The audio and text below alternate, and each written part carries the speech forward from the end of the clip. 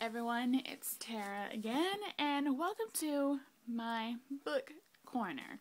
This is where I talk about books I've read or want to read, and I'll talk about it here.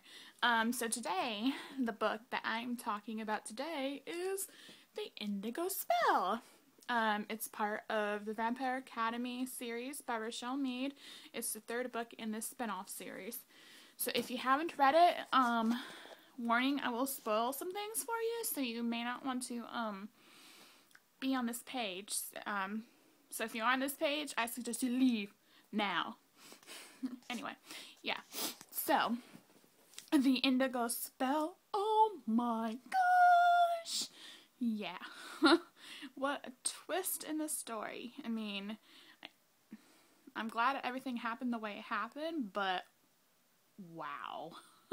Rochelle Mead. I mean, wow. Yeah. So who else was a little bit weirded out that Sydney was helping out Miss Terwilliger with all her her spells and trying to find the girls so they would be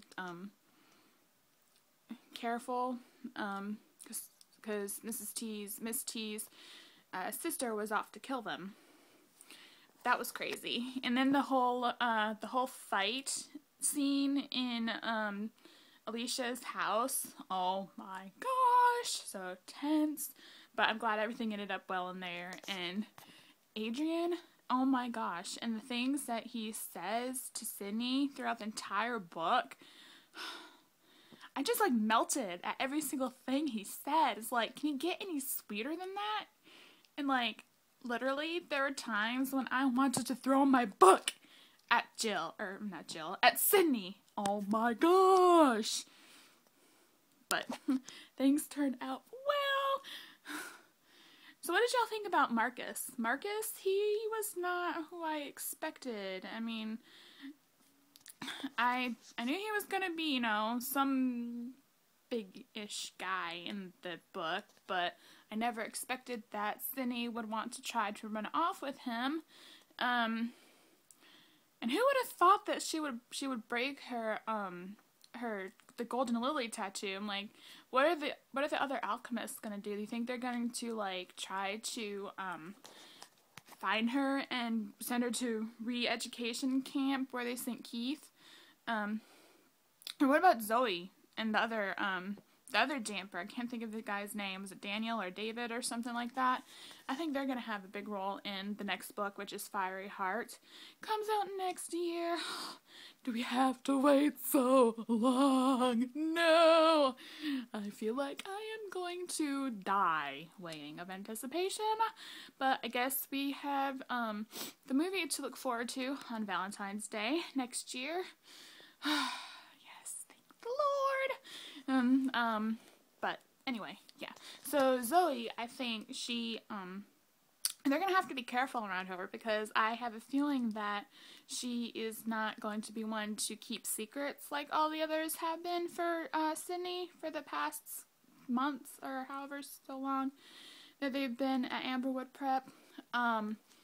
She's gonna go off as soon as she hears something about Adrian and Sydney together and freak out, and she's gonna, yeah, rat out her sister.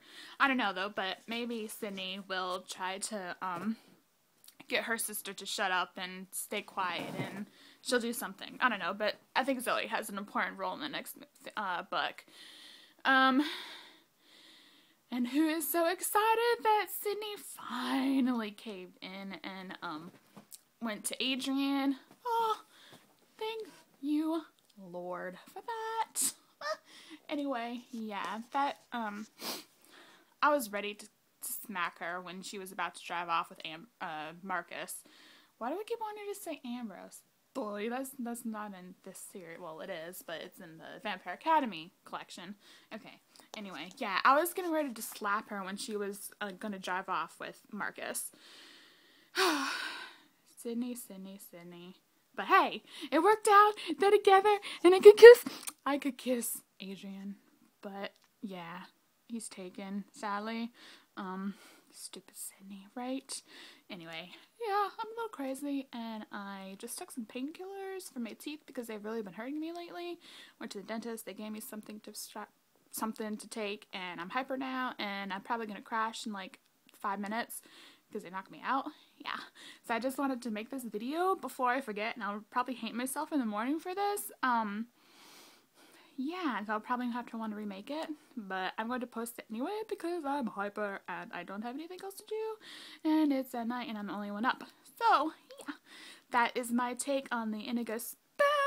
What are your all thoughts or opinions, or if you didn't like the way something turned out, tell me or message me or comment on the little comment box down below, and I'd like to hear what y'all have to say. But yeah, I think I'm going to sign off now because I don't have anything else to say and I'm just rambling on and on and on and on and on about this time. So yeah, good night.